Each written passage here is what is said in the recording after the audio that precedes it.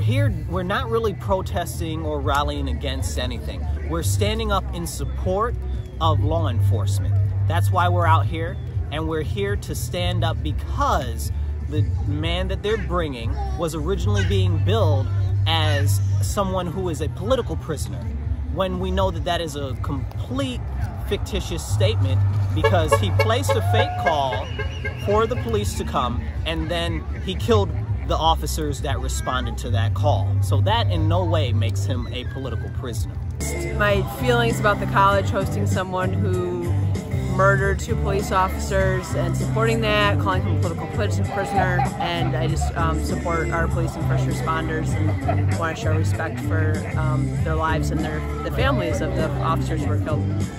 What is like the overall goal of like what you're trying to do today? Get the college to cancel the event, which they've been very adamant that they won't, but we're going to keep trying. So the flag, so unfortunately I don't have a Blue Line American flag. This is just a regular Blue Line flag.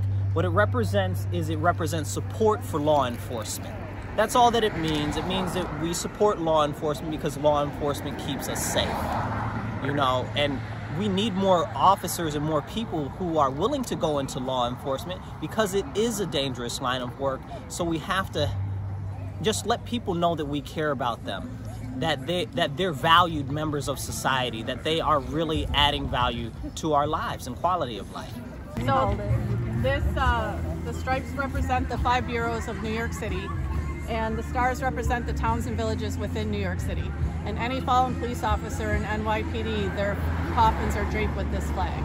So this is truly in honor of the 2 fallen police officers that this man killed. They've changed it from being in person to being online, and like yes. I think they've reactivated. Do you guys count that as like a victory for your cause? A little bit. I mean, honestly, I think it was because they were scared of people protesting. They had already released a letter to the students saying that there was going to be increased police presence on the campus, and that if people weren't comfortable with that, they could stay home from class, you know, stay in their dorm or whatever, you know. So they already are making it perfectly clear that they don't support the police, you know, which is concerning because they have police officers on campus who they, you know, expect to keep the students safe, but they don't support them.